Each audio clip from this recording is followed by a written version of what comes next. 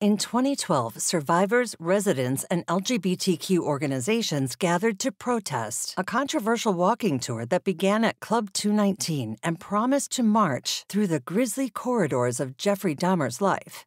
Milwaukee's LGBTQ community had been systematically hunted and killed by Dahmer, then continuously re-traumatized by the exploitation of Dahmer's gruesome acts.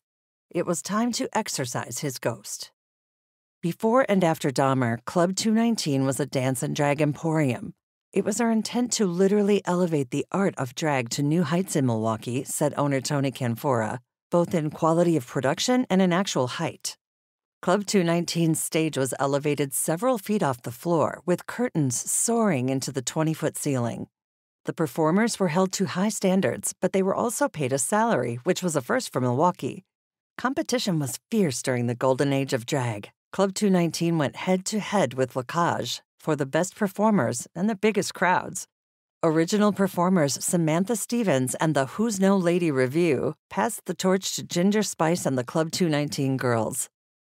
Later, revolutionary performer and local icon B.J. Daniels served as show director.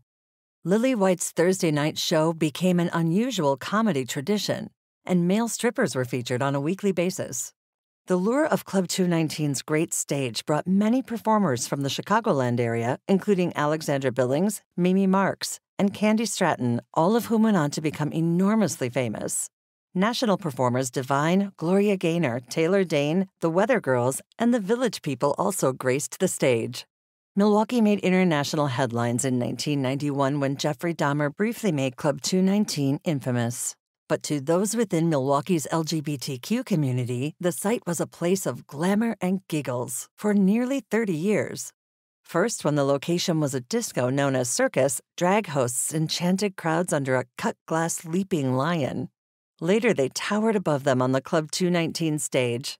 And through it all, LGBTQ Milwaukeeans danced.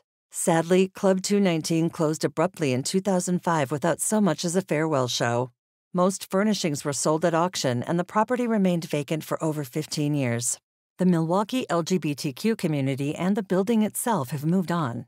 It's time for Dahmer's ghost to do the same.